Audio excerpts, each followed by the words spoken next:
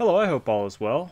So for RuneScape veterans like myself, dying in-game is something we've been doing since we first started playing, and while as veterans most of our deaths may be related to higher tier PVM content, or in my case here, just trying to train prayer at the Chaos Altar, when we were noobs early in the game we had some silly places we died, at least I did, so I'm going to share some of those and just kind of talk about the progression of where we may have died as brand new free-to-play noobs, and then a couple more common places we died later on as early members, kind of noob members trying to get into that early to mid-game here. I'll tell you, there is nothing quite like that "oh dear, you are dead" and then arriving back in Lumbridge. So first up we have Highwaymen. So when you were a noob, these were aggressive up until you were about level 11 or so. So when you were that brand new noob with a wooden shield and bronze sword, these guys would come across you. If you had no run left, you may be in some serious trouble. Up next is possibly one of the most infamous places to die as a free-to-play player. These Dark Wizards outside Varrock could hit up to 6 damage, and with their magic level, likely you having no magic or very low at the time with some metal armor, they could absolutely shred you. I cannot tell you how many times I died here, and then as I got a little bit later, I hate to say I did drag some newer players there to get killed as well. So up next, and these are in no particular order, but Scorpions. So anytime you were mining in Alcaharid or below Faldor, these guys were aggressive up till about level 29 on you. And if you didn't have any food because you were looking to pick up a bunch of ores, they could be potentially deadly. So as you get into the more of the mid free-to-play game and venture out a little bit, maybe you've upgraded to some nice adamant armor, going down into the dungeon, the ice dungeon down here south of Port Sarim, trying to fight these ice warriors and ice giants. This is a place that I myself got trapped and couldn't figure out how to get out in time, ran out of food, and did get taken out by these giants. I hope I am not the only one there. Alright, and finally for the free-to-play video, we have Elvarg. So this was by far the toughest boss we had, or only real boss we had in free-to-play. And going in here unprepared, maybe forgetting your Dragon Fire Shield, or simply underestimating it using your Addy Longsword, or maybe your Rune Dagger, and just not having enough DPS, I definitely died to Elvarg the first time. So moving into members, looking at some of the first content you may have done, you know, not venturing too far out of Lumbridge just yet, but going down below the swamp, maybe you went without a candle or any light source, or maybe you took a uncovered candle without knowing the perils that it presented. I do not believe the warning system was as thorough back in the day as it is now.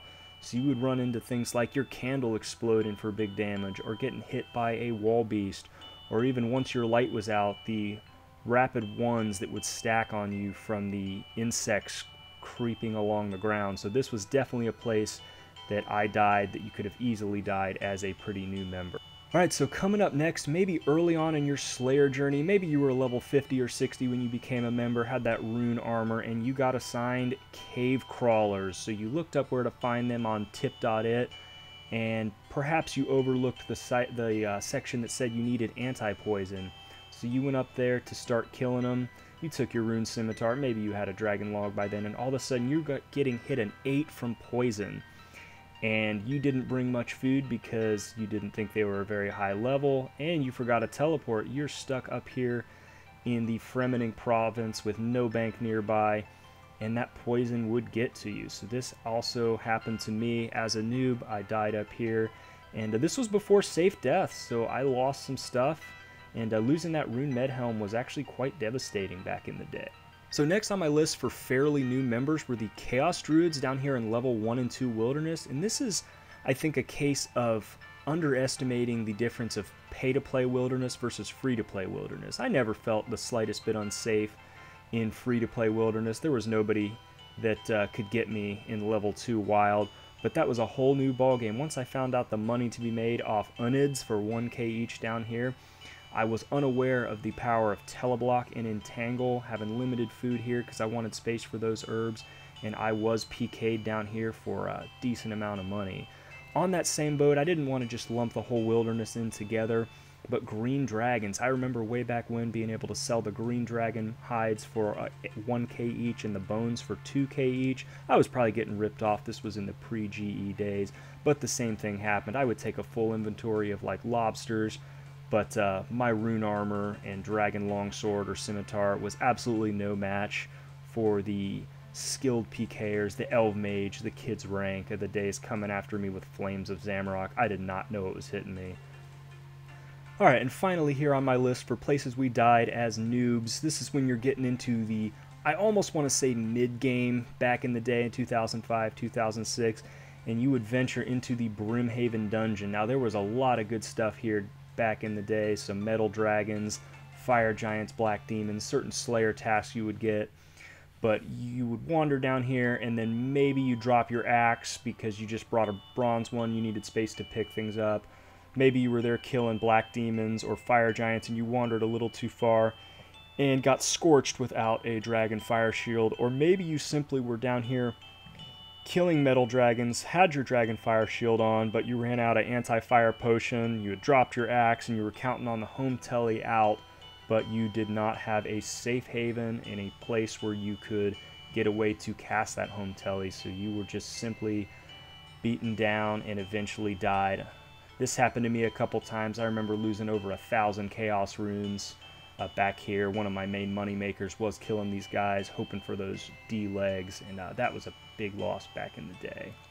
Alright, and that is going to wrap up my video of 10 places we died as noobs in RuneScape. I do hope you found it somewhat interesting. If you have any other places you died, feel free to comment them in the comment section, and I'd be interested in hearing.